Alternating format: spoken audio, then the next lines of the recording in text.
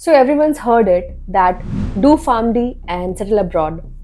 Your life is all set, but is that the full truth? What really happens when you compare Pharm.D in India with other countries like USA, Australia, Canada? So let's break it down. Not in terms of job, but training, recognition, salaries, and struggles. So hey everyone, welcome back to the Pharm.D Doctor, and today we are going to shoot a very special video which is Pharm.D in India versus Pharm.D abroad. So please stay tuned till the last. So let's start with segment 1, the degree itself.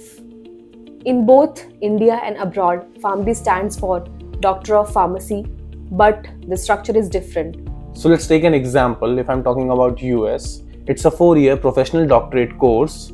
After completing your pre-pharmacy, which is a 2-year undergrad course, and talking about India, it is a 6-year postgraduate course one can pursue after completing his 12th. So in the end, both are doctors of pharmacy, but the journey to get there is different in both countries, and this difference affects how we are trained.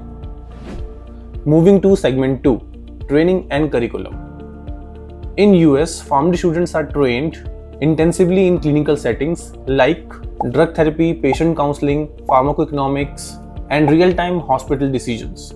So in short, they are fully trained or capable to take decisions in the clinical settings. In India, we also study about clinical pharmacy, but most of the colleges lack infrastructure or hospital tie-ups to give hand-on experience. The clinical exposure heavily depends upon the hospital you are posted in. That's why Pharm.D from abroad often has stronger clinical skills, because they were trained better.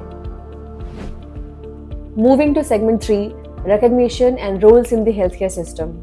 Countries like US, Canada and Australia, Pharm.D graduates are integral to the healthcare team.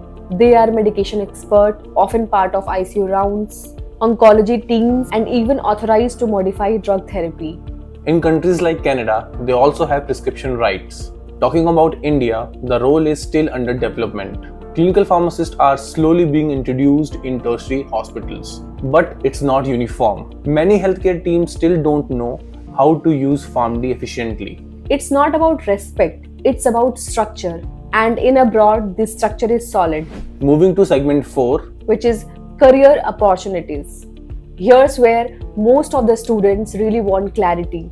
Career options in India. After completing your Pharm.D, you can work in as a clinical pharmacist, pharmacovigilance, regulatory affairs, research, teaching, medical writing, and so on. Talking about abroad, the Pharm.D graduates work in hospitals as a clinical pharmacist, community pharmacists, in insurance team, academic and research, drug policy and consulting, and government-funded services. And the biggest difference in abroad, they have structured residency programs and board certification, which we lack in India.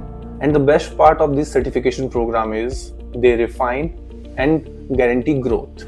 Moving to segment 5, salary and return on investment. In abroad, Pharm.Ds are considered as the top 5 highest paid healthcare professionals. But in India, freshers often struggle to get a decent starting income. The irony, both went through intense clinical trainings, but the other one gets questioned for choosing it. So that's why most of the Indian students dreaming of going abroad and settling down there because of the good structure, recognition and stability.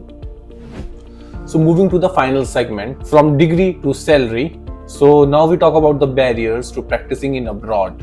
It always sounds fancy and levitating when we heard like settling abroad, but it's not easy as it sounds. To work as a pharmacist in abroad, one usually need to clear license exams like NEPLEX, CAPS, PBC, DHA. Sometimes do a bridging course. Spend money on exams, documents and travels, and it's a huge money that people can spend.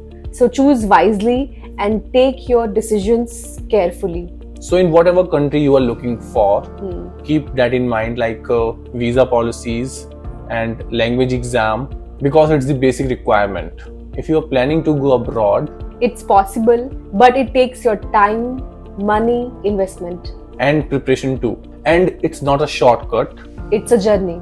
With this, we are ending this video. We hope you get clarity about Pharm.D in India versus abroad. If you like this video, please do subscribe and share to the needy one. And drop your comments like what are the difficulties you are facing if you are planning to go abroad.